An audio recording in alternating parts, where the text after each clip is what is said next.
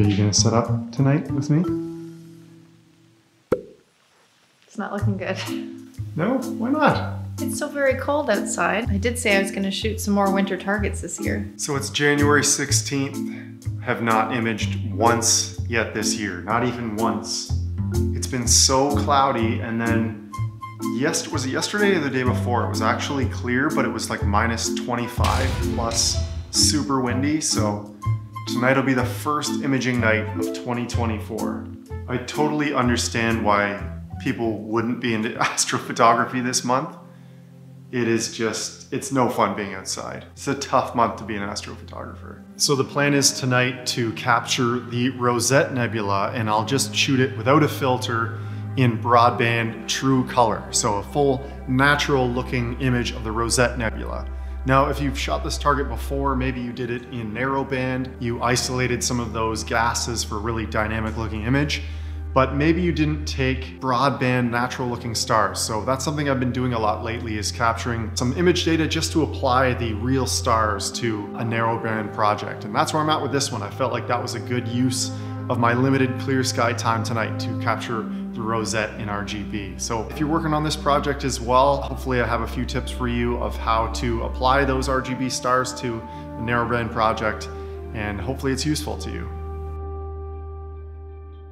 So based on image scale and the field of view and the size of this object, I'm thinking about using this rig tonight, which is the Esprit 100 at 550 millimeters. And then that'll be on the EQ6.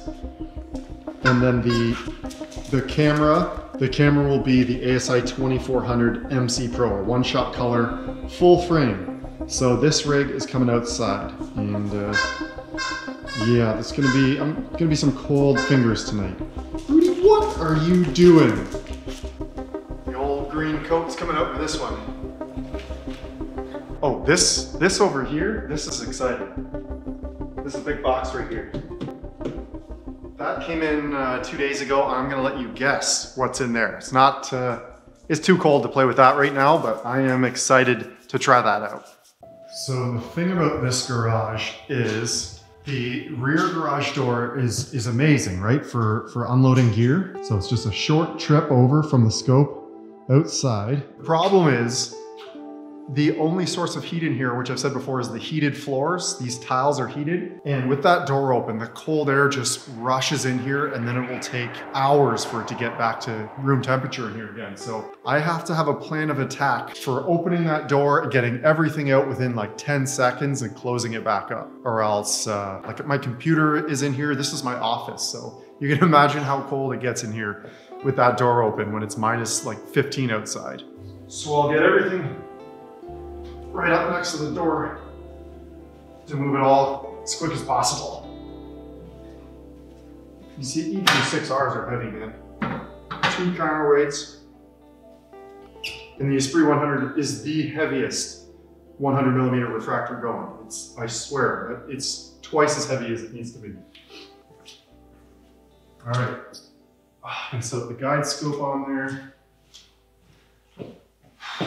Where is it? Oh. Move some stuff around. So we need to take this guide scope off of the Gear 115 and put that on the Esprit 100. Just a simple one screw hanging that guy on there, so that's not too bad. Bada bing. Yeah, so in the winter, the more assembled your entire rig is before you get outside, the better. It's just not kind to the hands out there. Even if you're totally bundled up, you need your hands for some of this stuff. So that's good to go. Okay, so the big stuff is ready. I just need to grab everything else. Power cords, all the cables, the ASI air, all of that. But a lot of it is out here already. Just pile it up there. So the one extra cable that this one needs, because I'm using the ASI air to control the EQ6 and not the AM5, it needs that adapter cable, that the EQ mod cable that I've shared several times to control the mount. So that's an important one to have for this setup. I've almost got everything here now, so I'm gonna drag it all outside. I'm always amazed at how much I have to use this thing. I can't remember the name of it, but it's like that loop gripper just to get things unthreaded. This is the adapter from the field corrector on the Esprit 100, and this was my filter drawer, and it was just completely seized up and tightened, so I got to use this to take it off. Super handy. Get yourself one of these.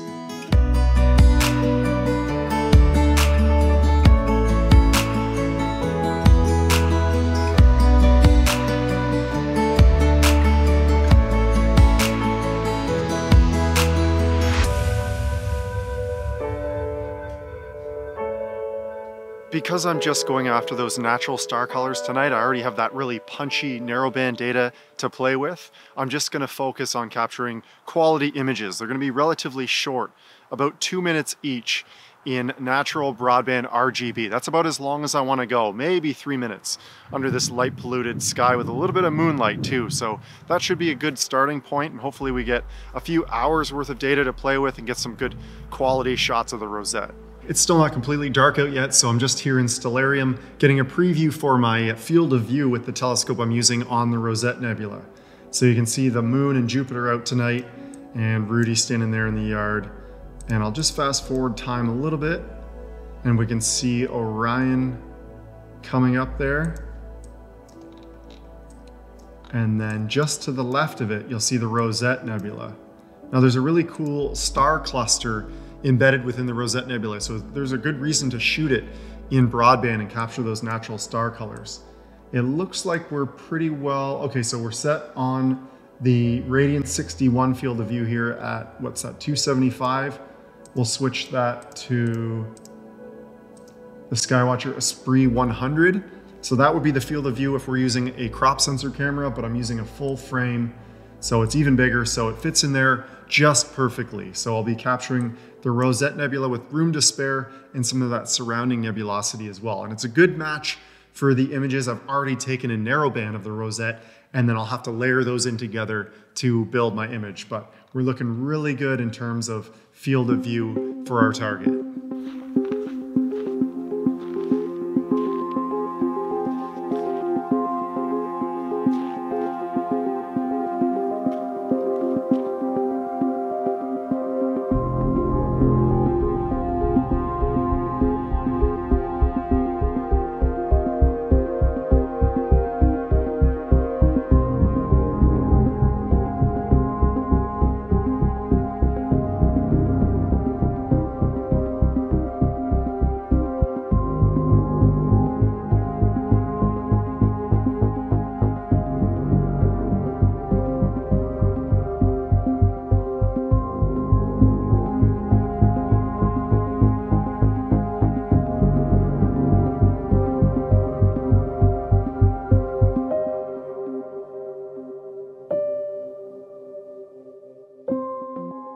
Okay, what we have here is the narrowband version of the Rosette Nebula I captured last year through a different telescope.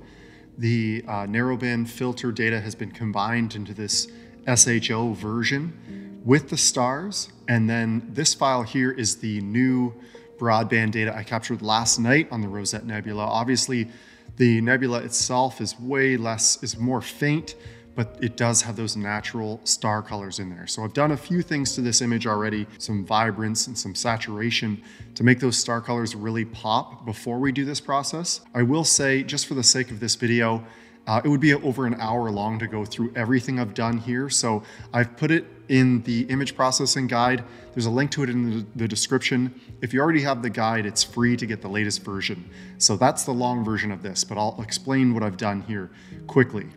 So the big thing to do here for combining image sets taken through different telescopes, different image scales, different filters, everything, is to use this star alignment tool in PixInsight. PixInsight is where we are right now, if I hadn't already mentioned that. So this has a really great tool for aligning these images called star alignment. So we have our reference image that we need to pick here. So we're going to choose the SHO version, the punchy narrowband version, and then we're going to add files, and we'll choose our RGB image over here. So it's going to align those frames up. Now, ideally, you would do this. I'm going to hit the circle here. It's going to do an apply global and create a new image. Ideally, you would do this with image sets that were captured at the same focal length, same framing, so there wasn't a whole lot of overlapping. And it makes the most sense to just use the same scope to capture your broadband and your narrowband. Not the case here. It was an afterthought to add these RGB stars to my original narrowband project. So it's finished there, and there's going to be a new file created with an _R. So this is it. This is where we can see the mismatch between our image frames. That's okay. We still got the core of the nebula there. We can do some creative cropping to get it to work. So that now we have these two image files that are, if we laid them on top of each other, would be a perfect match, which is great for our next step because we want to put those colored stars on the narrowband version. As you can imagine, the next step is to remove the stars from both images so we can kind of swap them out. So for this narrowband version here, I'm going to use my favorite star removal tool, which is Star Exterminator. Now this is a paid plugin for PixInsight from RC Astro, Russ Krillman. Worth every penny, if you ask me. It does the best job at star removal. And not only is it going to remove the stars, but it's going to generate this star image for us of just the stars that we can, in this case, we're not going to use these stars, but we need that starless image. On the flip side, for the RGB version, we are going to want just the stars. So to run that, it's as simple as making sure these two checkboxes are there, hitting the square button, and I'll check back in when this is done because it takes a few minutes. Okay, we've got our starless version of the narrowband version of the Rosette Nebula, and I've also run Star Exterminator on the broadband version of the Rosette Nebula to pull out those stars. So we won't be using this version of the image, the starless version of the RGB image at all. We just wanted those stars, and we'll apply them to the narrowband version.